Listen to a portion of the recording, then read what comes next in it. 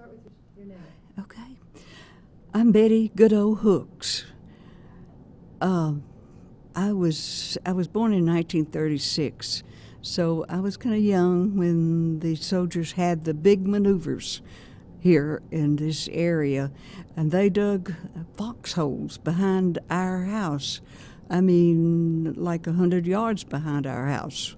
And the soldiers were down there, and we used to bake cookies and fix coffee and go down and give them coffee and cookies.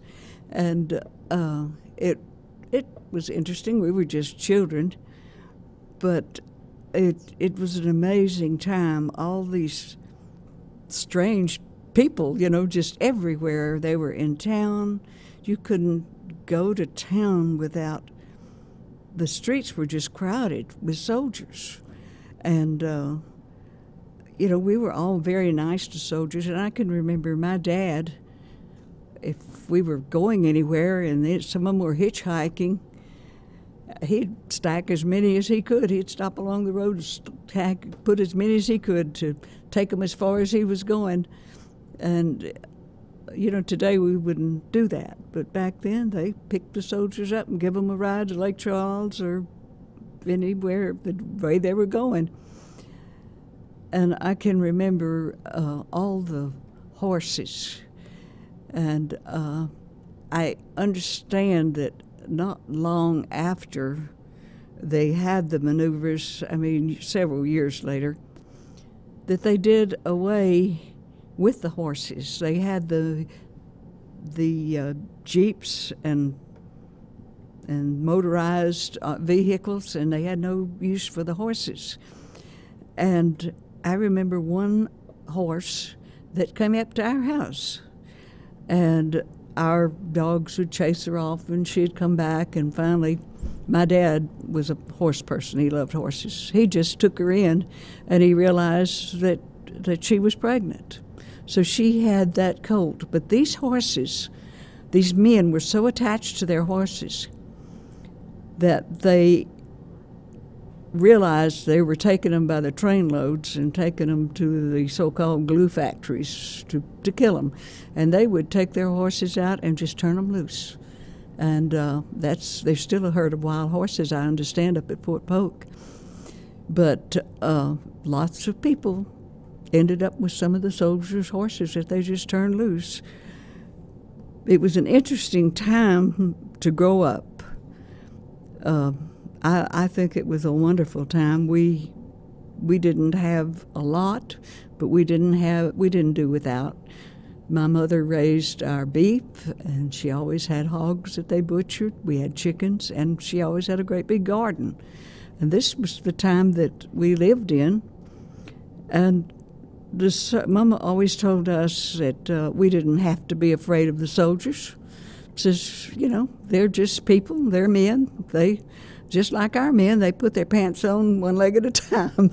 I can remember Mama saying that. But we were nice to them.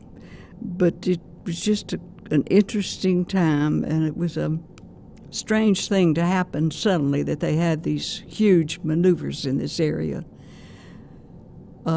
When I was 14, I started working at Morgan Lindsay, downtown DeRidder. And I've seen a lot of these old buildings just let go and tore down. I married Jimmy Hooks in 1954, and his father had started his own store in 1947. And the store was right down the street from Morgan Lindsay, and I worked in the candy counter. And at that time, you bought candy by the ounces.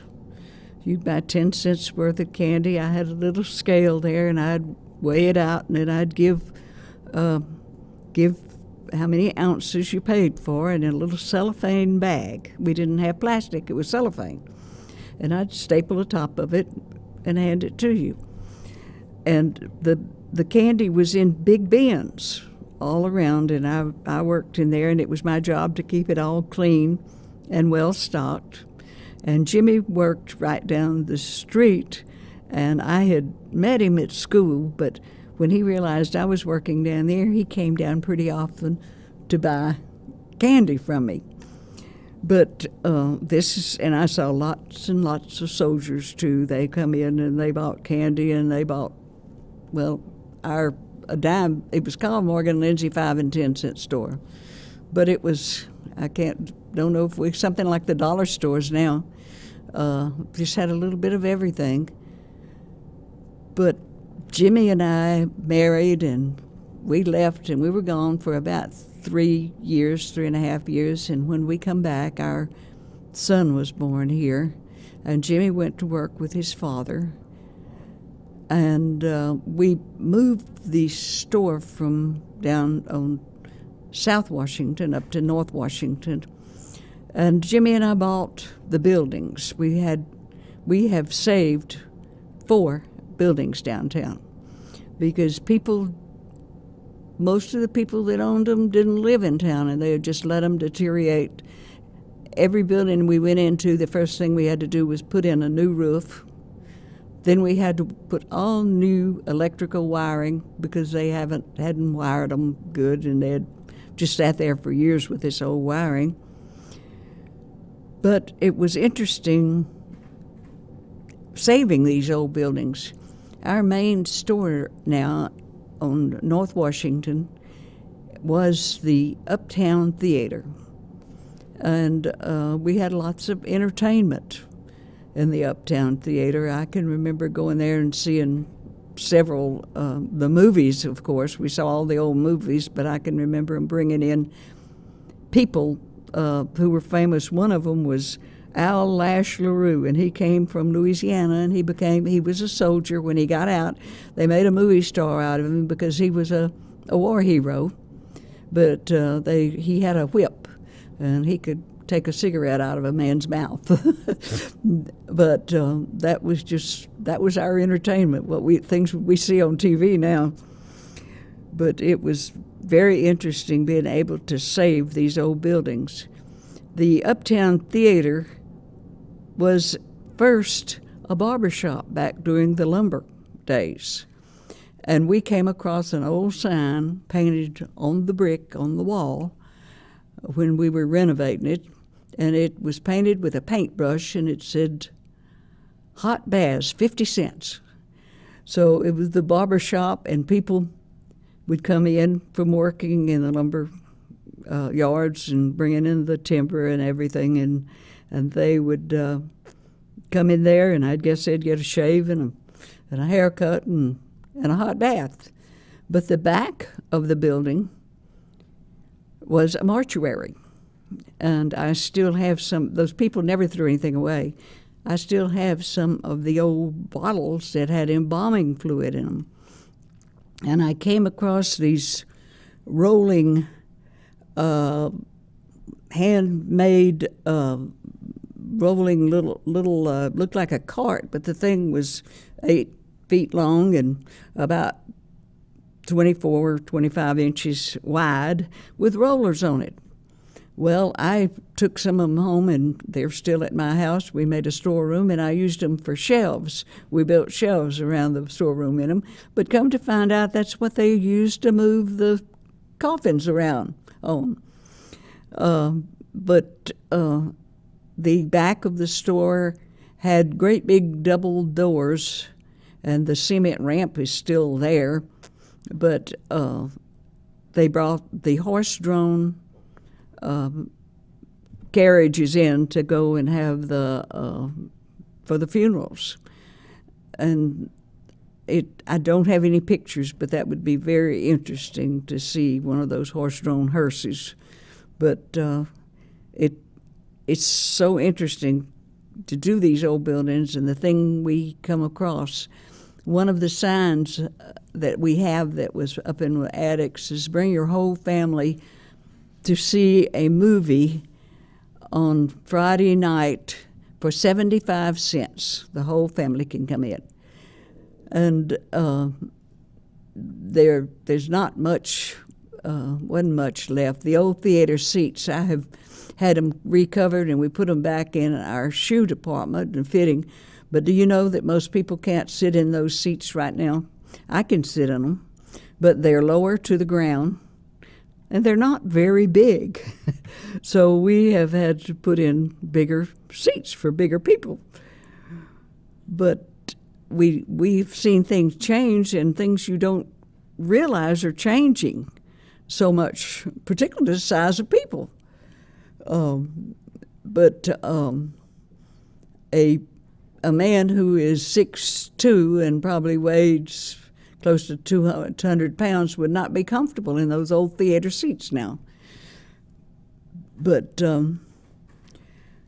I can't think of anything else to say about it. I do know I have enjoyed this community in DeRidder, and I've enjoyed growing up here.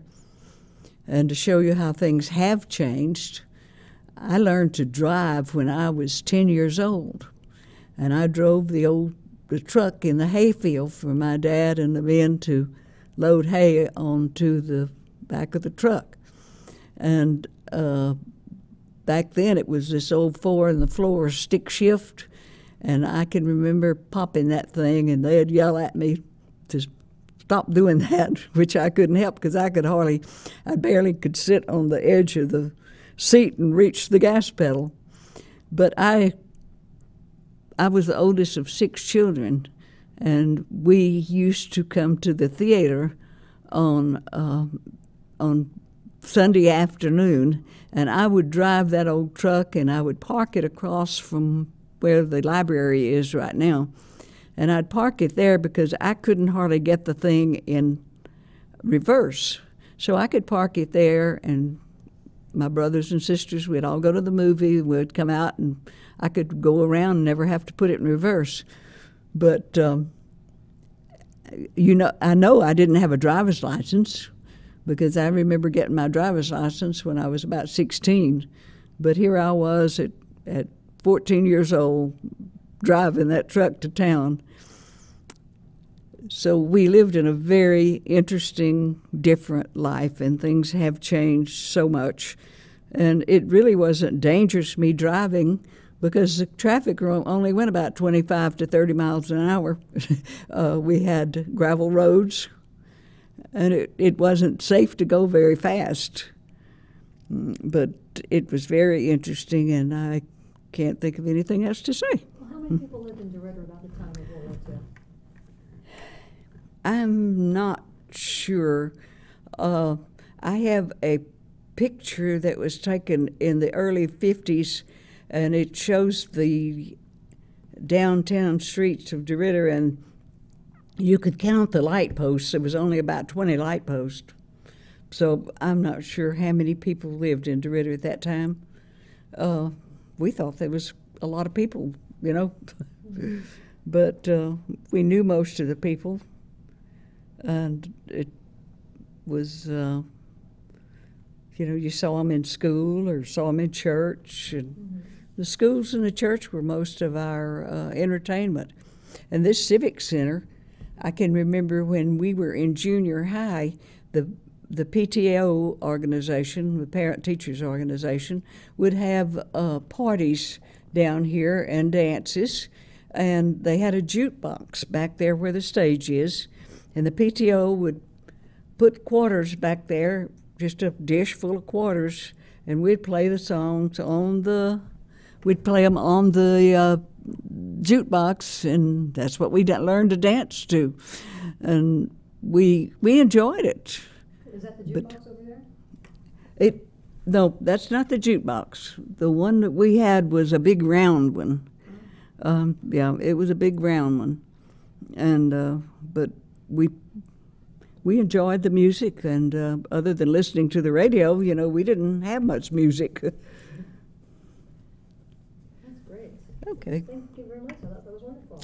Well, I wish I could think of some more. I know, I gotta look at Have you seen it?